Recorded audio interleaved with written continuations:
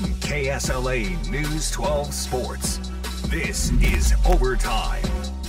Hey, a big weekend for football right here on KSLA. LSU, Alabama, Saturday at 6:45. Saints, Bears, Sunday at noon. Again, only here on KSLA News 12. Also, where you'll find White House and Marshall.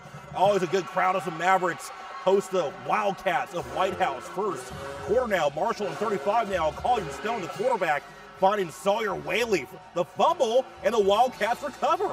And that leads to this right here on the 20-yard line. Quarterback Jacob Carey, the handoff to Jaron Williams. He's going through the line and in the end zone. It's 7-0 in favor of the Cats. Marshall not standing for that very long.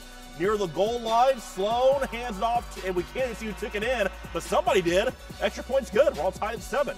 So the first quarter, Mavericks Cats back in Mavericks territory. Carey handed it off to Ivan Lacey, stripping the ball. The Mavs recover. They get pretty close, but to settle for a field goal.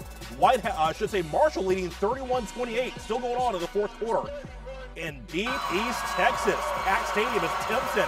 Highly anticipated matchup between the Timpson Bears, Garrison Bulldogs. Now, Terry Bussey from Timpson going over to Texas A&M this year. Pretty big pickup by the Aggies. And again, these two teams don't like each other. Big rivalry over in East Texas.